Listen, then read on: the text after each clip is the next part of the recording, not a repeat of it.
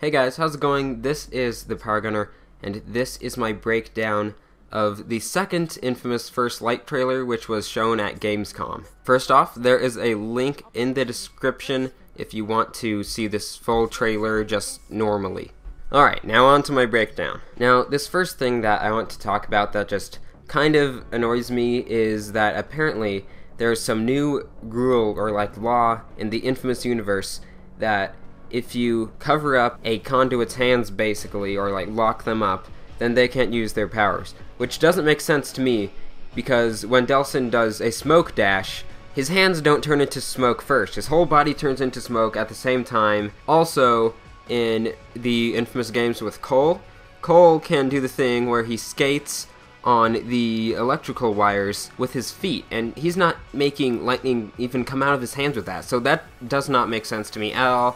So that's just one more thing they're doing to ruin Infamous for me, but it's not too major, so yeah, I just wanted to rant about that a little bit. So Augustine talks to Fetch here some. So this is the Curtin K training room sort of thing, where Augustine is training Fetch. And here we actually find out how Augustine was using Eugene. Eugene must be hooked up to a machine, like he said in Second Son when it did the flashback when Delsin gets his power. So Augustine makes him make these fake DUP enemies made out of video for Fetch to fight. So that's kind of cool to find out what Eugene was doing. And we see Fetch's Neon, and how her use of Neon is slightly different from Delsin's. It's not way different. It's still really the same power, and it's going to feel mostly the same, but it seems to me like almost every single sort of power that Fetch uses is varied from how Delsin uses it, so that's cool.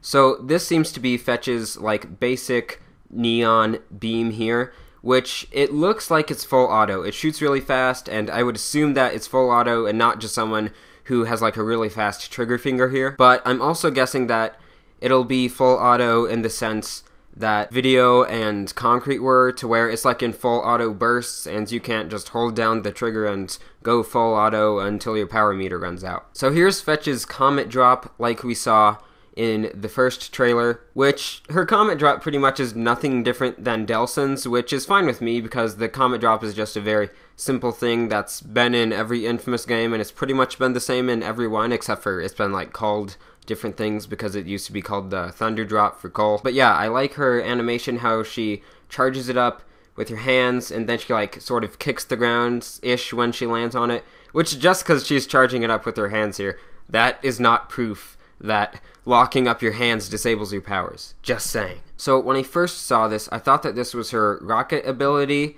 that she shoots, because it looks like a bunch of rockets hitting this guy, but it looks like they stun him. So I'm actually guessing that this is going to be the L1 power, because the L1 powers tend to be the ones that you use to stun enemies. Then she does a light speed dash melee on this Video DUP soldier dude, which seems way more powerful than Delsin's, and that looks really fun to do. She just punts him, and it's pretty awesome. And here Fetch does a photon jump, which is just kind of confirmation that that's there. There's also an orange neon light there, which I guess you can drain from, which is pretty much expected that she needs some source of neon while she's fighting these guys. So yeah, the photon jump just looks like the same as it did with Delsin, which isn't much of a surprise. That isn't something that they really need to change a lot. Also, her light speed dash does look more like a sort of cloud, and with sort of stripes or streaks running through it.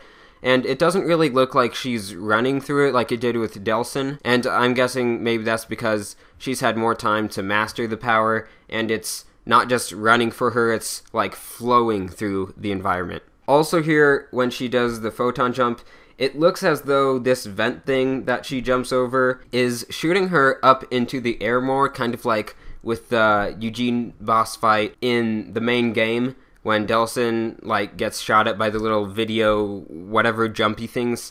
So it looks kind of like that thing. And here Fetch is right in front of Augustine, and she does what's like a light speed melee, but it also shoots, and it's really powerful because it knocks out this concrete wall here. And it looks like some of Fetch's neon attacks are more powerful than Delsin's So that might be really interesting, having more powerful attacks in this game.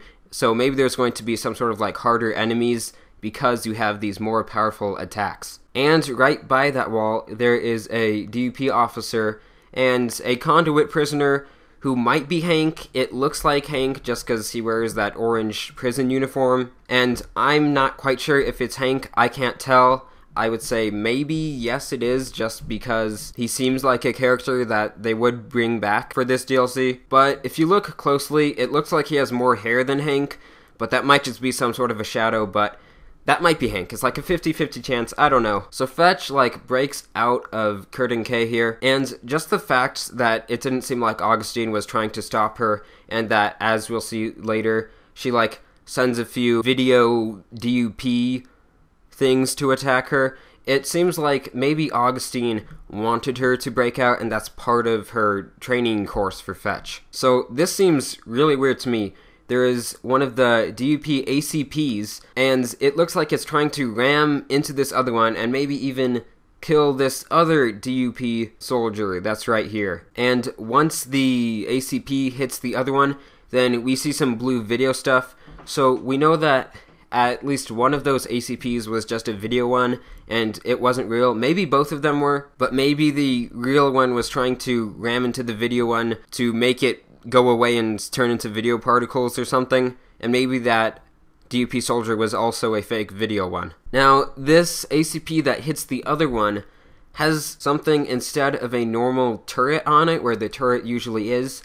I'm not sure if this is a weapon. I would assume that it is, just because that's where turrets usually are, so this is probably some sort of weapon, but it looks kind of cool. It's like orange and glowing, so I don't really know what exactly it is, but it looks kind of sweet. So this is probably a new kind of ACP that we can fight as Fetch. Then there's this helicopter that shoots rockets, and I would assume that it's shooting rockets at Fetch. And I don't know if this helicopter is made of video, but it very well might be. Fetch light speed kicks another DUP guy, and it looks really powerful. Again, he just goes flying, and she melees another guy, and he goes flying too. So she apparently likes punching and kicking guys and making them go flying, which is pretty awesome. So I think this is the same helicopter that they showed earlier. I would assume that it is, and it is shooting missiles at Fetch, and Fetch jumps and shoots at the helicopter, and we do see the blue video stuff. So this helicopter here is a fake video helicopter. And then Fetch starts to do her Karma Streak ability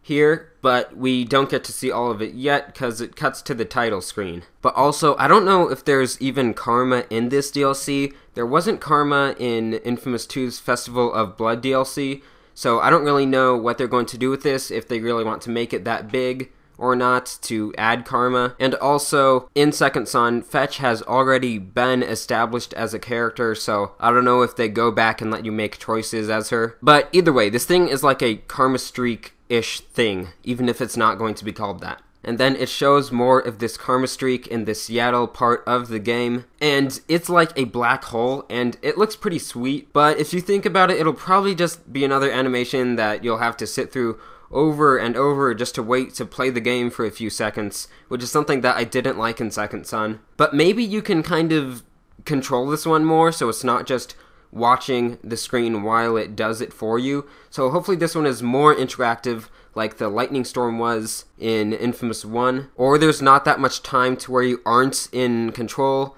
of the game, like the Ionic Vortex in inFamous 2, which you kind of pressed a button, and then it was just a few seconds of seeing Cole launch the big tornado, and then you could just watch it while you keep on playing. Or maybe it'll even be like the orbital drop, where you actually can control some of it, but there's still a bit of looking at an animation over and over. And guess what this shows here? You can destroy cars with this thing, which, even if there's not Karma, this is probably still not considered a bad thing or an evil thing to do, and that is one of my biggest pet peeves with the entire inFamous series, is that destroying people's cars is not evil or bad at all, which doesn't make any sense. You are destroying someone's personal property, and sometimes there's even someone in that car, and it's still not bad to, like, kill them when they're in it. So yeah, I just hate that they do that with all of the inFamous games.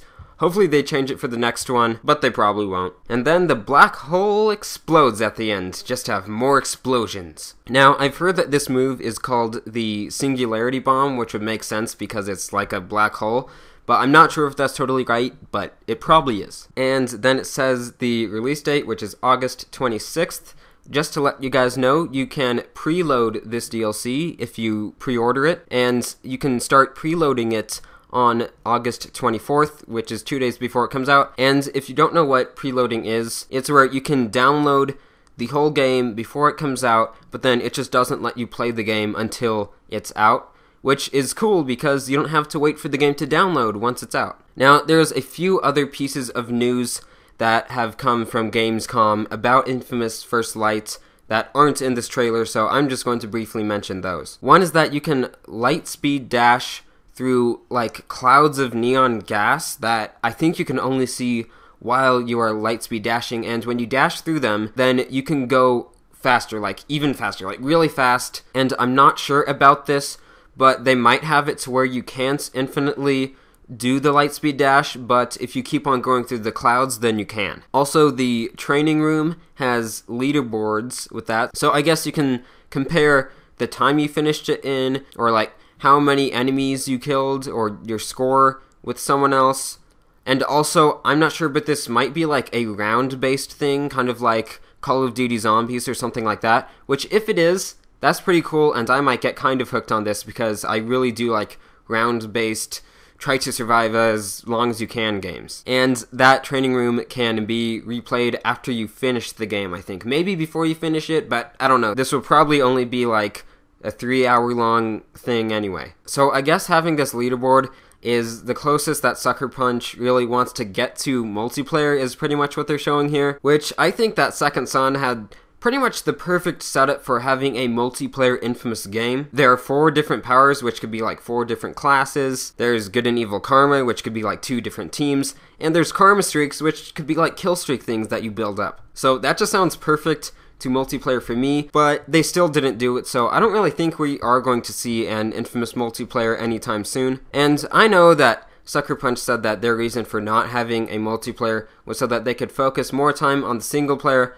but honestly, with my opinion about Second Son, was the single player really all that good? No, not really. And lastly, for more new stuff, if you have Second Son, you can play as Delson in the training room, and I would assume that means that you get all 4 of his powers, because then what would be the point if you can like only use smoke? It's just something kind of extra. But yeah, that's kind of cool. So just to wrap this up, I want to say that my expectations as well as my excitement for inFamous First Light are very low. Just after seeing what Sucker Punch did with Second Son, I was not impressed. I was really disappointed. If you're new to watching my videos, then you can watch my review of inFamous Second Son, which I will have a link in the description to. So yeah, this is my breakdown of the second inFamous First Light trailer. Probably the last one, unless they have a launch trailer, which they might. But really, since this game will probably only be like 3 hours long or something, I don't really think they should show too much in trailers. So yeah, thank you for watching. I will do a Let's Play of this DLC/game because it is a standalone DLC, so it's kind of like its own game once it comes out. Maybe not the day it comes out, but I will try to do that soon afterwards. So thank you guys for watching. Again, I think I said that twice now, and have a great day.